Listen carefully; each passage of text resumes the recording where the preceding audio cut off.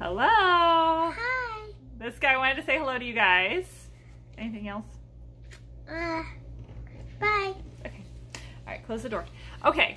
See you later. Okay. I had all these different things swirling around in my brain that I wanted to share with you this morning. And then I got a message from one of you and all that kind of changed. So, we were talking about just God loving us through the little things. And it got me thinking. So when Brian and I first met, he had become a believer in his adulthood. And his path to the Lord was, so his mother was a Christian. I always say mothers pray you into the kingdom. And so she and her siblings would like get on the phone and have these mega prayer sessions.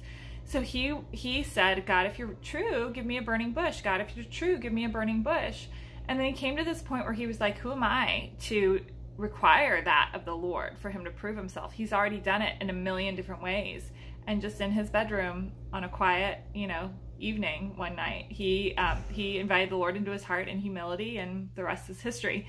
And so this conversation kind of reminded me of that. And it got me thinking how often we feel like I need a burning bush. I need a breakthrough. I need this huge, massive thing to come into my life. When, as I look back on the moments of my life, it's the little tiny things strung together that make our union with God, that make our relationship, thinking of it like a marriage, that make our marriage to the Lord, right? And with our spouses too, there's the grand gestures. Those are great once a year, once every 6 months, whatever the thing is.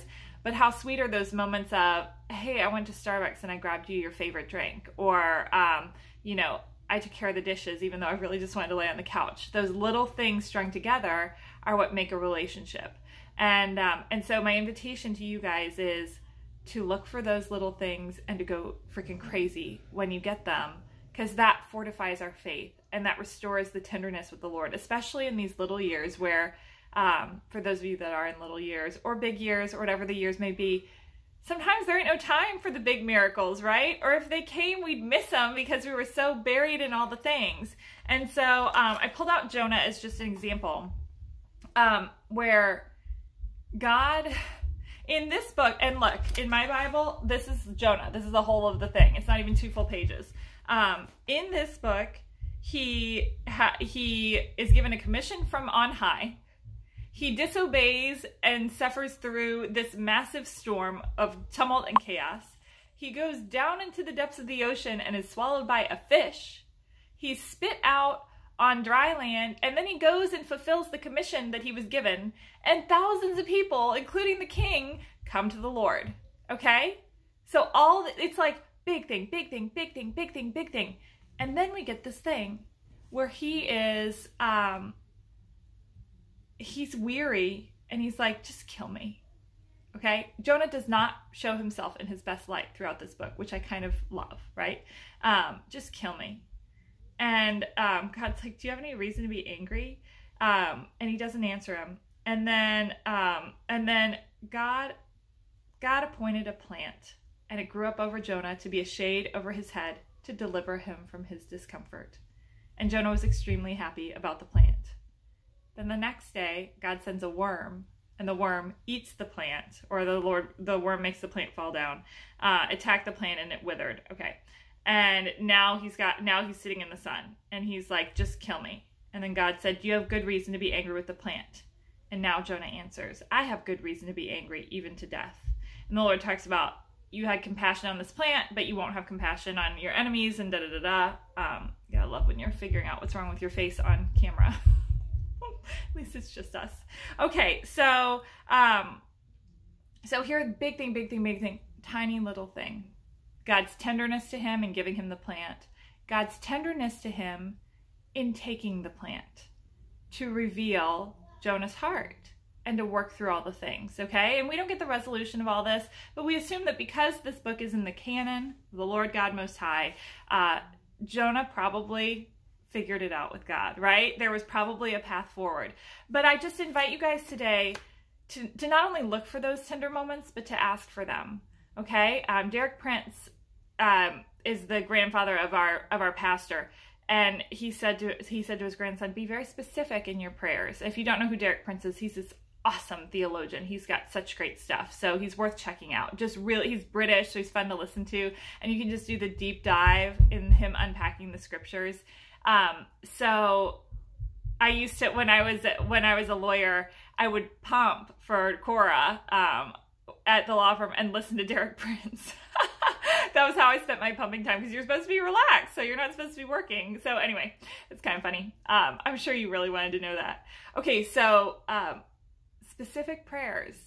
Ask for, throw a fleece, right? That's that idea of like, if you're looking for an answer to a question, say, Lord, let it be this way if I'm supposed to do that, and let it be this way if I'm supposed to do that. Okay, we've thrown a fleece in something in our lives recently.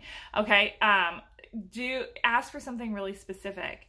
Lord, I'm really hot. Could you send a breeze? I'm really tired. Could you open up some space for me to have rest? I'm really nervous about this meeting. Could you give me peace? These little things, when we come to him with the specific moments of our days, he becomes real to us in a way that we've never had before. And especially when we're raising our small people. Like, one of the things that my kids learned to pray for first was help from God to find things when they were lost. Because I didn't have margin with 4 kids running around. Everybody's always losing something. I ask Jesus. Don't ask me anymore where your socks are. Ask Jesus.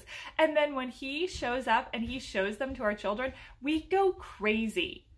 Oh my gosh, Jesus, thank you so much. This is the most amazing thing. Okay, that praise fortifies us. Okay, we might say to ourselves, oh, it's silly to bother him with that stuff. Don't you think the dude that made so many stars that we can't even see them with our telescopes, like there's all this mess of galaxies beyond the galaxies that we can even see, and he made that for fun, okay, for his glory and his good pleasure, and we can't even, no one's seen them but him and Jesus and the Holy Spirit, okay? And here we are going, I don't think I should bother him about finding those shoes, it's not big enough. Honey, he can handle it. And when he does and you receive it, when he does and you receive it and he becomes that more real to you, don't you think that Jonah had some little things before all the big stuff? Don't you think that he had year over year over year of plants in fields?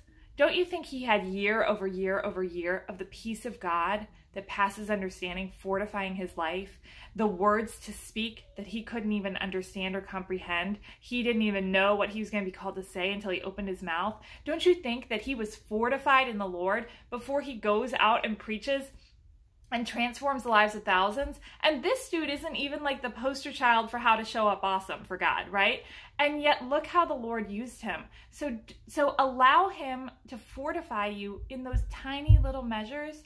Go crazy about it, and then let that become like the foundation stones for your ministry. And and we talk about deep and wide a lot. I'm really obsessed with this idea. Your ministry right now may be to those small people that you are raising, okay? Those people in your home. That may be 99.9% of what you're doing. Don't tell me that's not ministry. You're raising up souls to the kingdom of God. That's why I'm here, to help you raise up souls to the kingdom of God, okay? Don't tell me that that's not ministry, okay? And then you'll have that little 1% or that 0.1% that's your wide.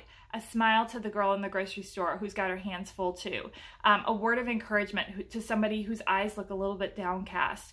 An aptly spoken bit of exhortation to somebody that's starting to go off, right? These things come out when your foundation is strong, and your foundation is strong by a relationship built on the tiny little moments, okay? So let him sow into your life in the littlest of ways. Let him grow the plant over your head for shade. Let him destroy the plant to expose something in your life that needs to be healed, and bring it all to him and go, thank you. Or what do I do with this? Or what's next? Or what are we supposed to have for lunch? There's no more peanut butter. Whatever the thing is, bring it to him that he might fortify your faith, because it's through a fortified faith that we're able to engage with the mountaintops, the great commissions, all the big, okay? It's kind of like we talked about like a week ago, that idea of, oh my gosh, if he calls me to more, it's going to be terrifying. it ain't gonna be so terrifying or so big if you've let him lay those stones along the path. So you'll just, you walk into the next season instead of this grand catapult, okay? How gentle he is to do that for us. That's today, y'all. Blessings. I'm here. Talk to me. What's a little thing that he's done in your life that's given you riches? What's a little thing that in some ways feels more miraculous than all the big tied up together? What's a little thing that has proven to you he is Lord God Almighty and he loves me and he sees me? Okay? I can't wait to hear from you guys. Mwah.